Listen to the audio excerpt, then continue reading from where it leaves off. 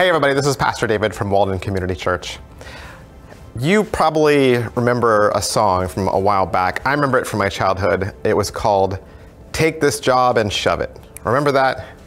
I only think of that because it was actually earlier this month that my family and we were out to dinner, and our waiter quit his job in the middle of our service, in the middle of our order. Now, it wasn't anything because of us. It wasn't because of us. I think he was just having a bad day. But, you know, people quit lots of things. People quit their jobs. People quit their marriages. Sometimes people quit their kids. And sometimes people quit life.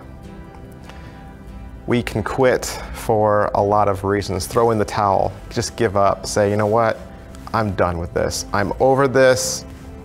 This isn't my problem anymore. I'm out. You might have noticed that I'm all dressed up. I'm wearing a suit.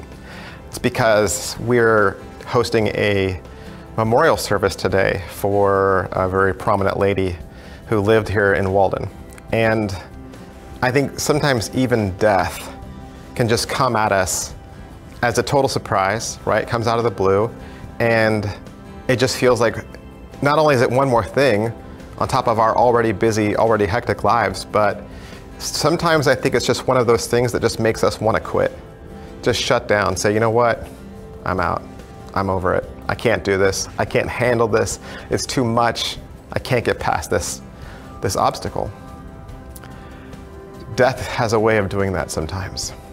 This Sunday at Walden Church, we're actually going to start a brand new series. We're going to start looking at the book of Ruth. And we're going to read the book of Ruth for our Lent series as we prepare ourselves for Easter, prepare ourselves for the cross.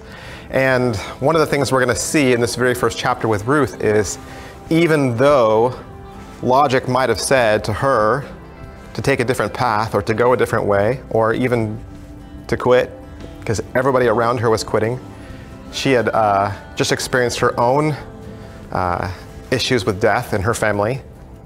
She doesn't quit. She hangs in there. And I'll just give you a spoiler for the lesson on Sunday. I'm gonna just say from the pulpit, don't quit. Don't quit. Hang in there. Persevere. You will get through this. And even if I don't see you this Sunday, let me just offer to you those same words of encouragement. Don't quit. You can do this. You can persevere. You can get past this. And your God, your Father in heaven, says that He wants to help you. He wants to shoulder that burden with you. He wants to walk with you. He wants to be your strength when you have no strength. That's what a church is.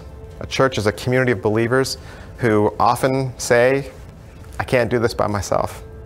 And so we walk together. We walk together as a community. This Sunday we have two services, one at 9:30 with our choir and our 11 o'clock service with our full children's program and contemporary worship band. We hope to see you guys there. Have a great week.